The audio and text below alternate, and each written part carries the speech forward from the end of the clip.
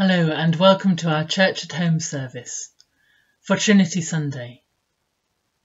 I hope that you're all well and that you've had a good week. I was able on Friday to see my new baby grandson for the first time with a social distance chat on the drive at my son's and daughter-in-law's house. The heavens did open as soon as I got there, so I did have to spend the first 5 minutes sitting in the car, but after that it was lovely. So a special shout out to you at Cowick, at Holy Trinity Cowick. It's your feast day today. Let's pray together. The Lord be with you. We come from scattered lives to meet with God. Let us recognise his presence with us. As God's people we have gathered. Let us worship him together.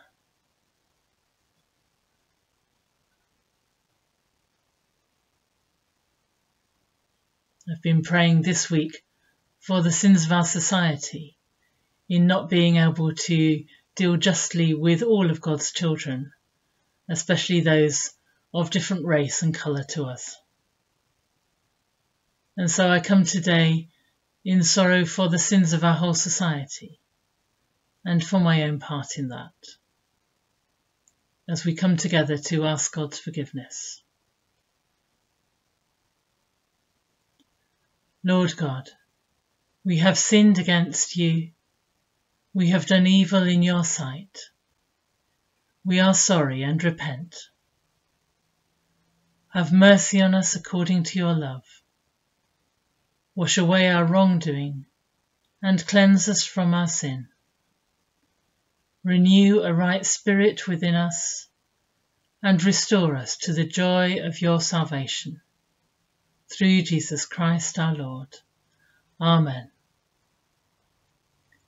May the Father forgive us by the death of his Son, and strengthen us to live in the power of the Spirit all our days.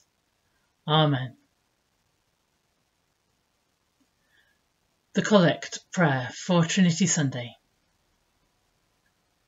Almighty and everlasting God, you have given us your servant's grace, by the confession of a true faith, to acknowledge the glory of the eternal Trinity, and in the power of the divine majesty to worship the unity.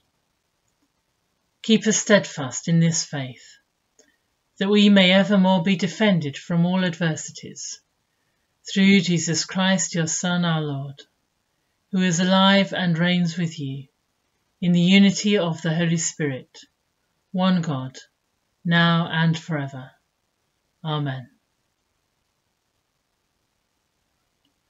Our first reading is taken from Paul's second letter to the Corinthians, chapter 13. Finally, brothers and sisters, farewell. Put things in order. Listen to my appeal. Agree with one another. Live in peace. And the God of love and peace will be with you. Greet one another with a holy kiss. All the saints greet you. The grace of the Lord Jesus Christ, the love of God, and the communion of the Holy Spirit be with all of you. This is the word of the Lord. Thanks be to God. And the Gospel reading from the Gospel of Matthew, chapter 28, the very last bit from verse 16. Now the 11 disciples went to Galilee, to the mountain to which Jesus had directed them. When they saw him, they worshipped him, but some doubted. And Jesus came and said to them, All authority in heaven and on earth has been given to me. Go therefore, and make disciples of all nations, baptizing them in the name of the Father and of the Son and of the Holy Spirit, and teaching them to obey everything that I have commanded you. And remember, I am with you always, to the end of the age. This is the word of the Lord. Thanks be to God. Well, these readings have echoes of our liturgy in them. First, in our first reading, the very end of that letter that Paul writes to the church in Corinth gives us the words of the grace. And in the Gospel reading, Jesus commands his followers to go and baptize in the name of the Father and of the Son and of the Holy Spirit. Well, I can't see us doing any baptizing in any short order, although some people have suggested that a super soaker at a distance might work. In fact, last week, instead of baptizing my new baby grandson, a short service of thanksgiving for the birth of the child was held over a Zoom service, so I was able to join in with that at a distance, as were many of our family and friends who live scattered around the country. But if we can't meet together to share the grace, we can at least hold each other in our hearts and pray that prayer for each other. So perhaps you'd like to take a moment now to draw to mind those you would be sharing the pews with,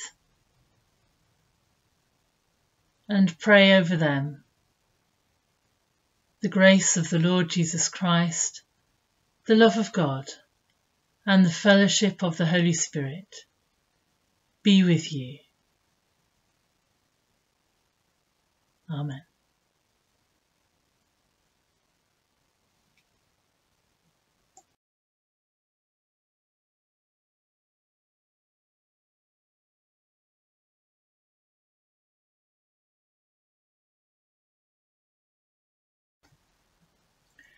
Let us declare our faith in the God who is one and three.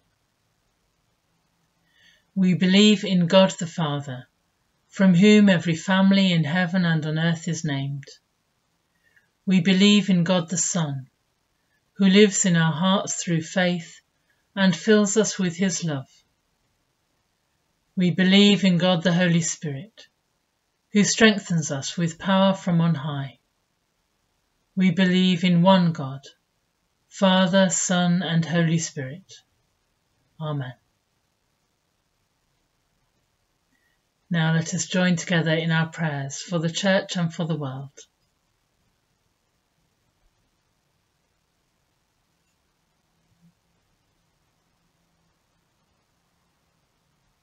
We pray for the Church throughout the world,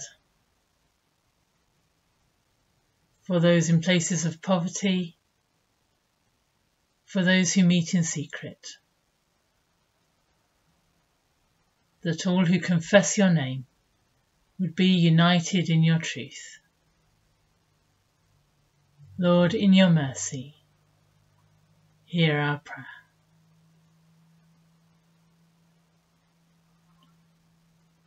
We pray for all in authority, in our nation. We pray for our government, for wisdom as it works out the best way to bring us out of lockdown safely.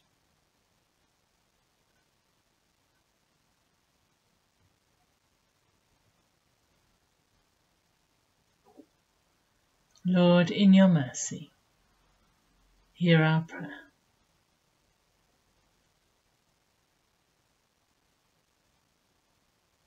We pray for our communities, for those who are finding this time difficult,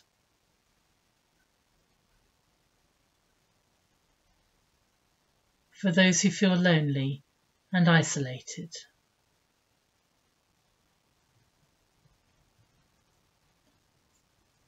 May we share the love of God in the small ways that we can. Lord, in your mercy, hear our prayer.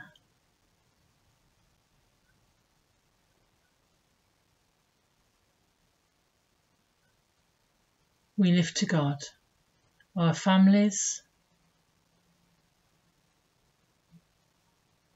that God would preserve them in safety.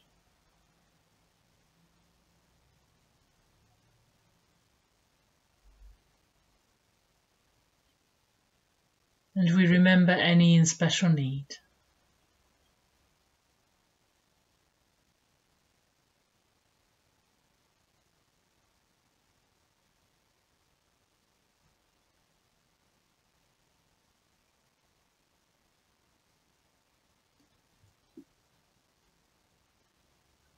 We pray for those in pain, for those who care for them,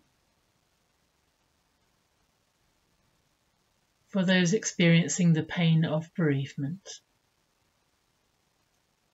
Especially we remember the family and friends of Pat and of Susan.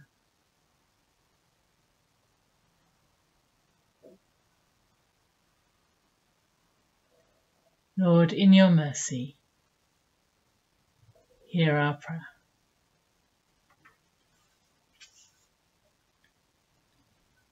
Holy, blessed and glorious Trinity, one in three, three in one, bind us together in unity. Bind us together in love. Bind us together with loved ones departed. Bind us together with your saints in glory. Holy God, holy and strong, hear our prayers. Merciful Father, accept these prayers for the sake of your Son, our Saviour Jesus Christ. Amen. Our Father, who art in heaven, hallowed be thy name. Thy kingdom come, thy will be done on earth as it is in heaven.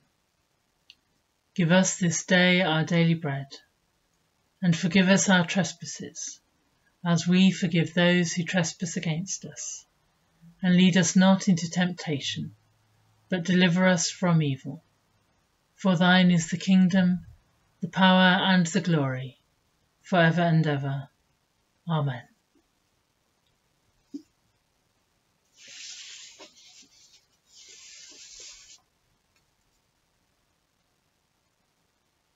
Now a blessing for you all. The love of the Lord Jesus draw you to himself. The power of the Lord Jesus strengthen you in his service. The joy of the Lord Jesus fill your hearts. And the blessing of God Almighty, the Father, the Son, and the Holy Spirit, be among you and remain with you always. Amen. Go in peace to love and serve the Lord. In the name of Christ. Amen.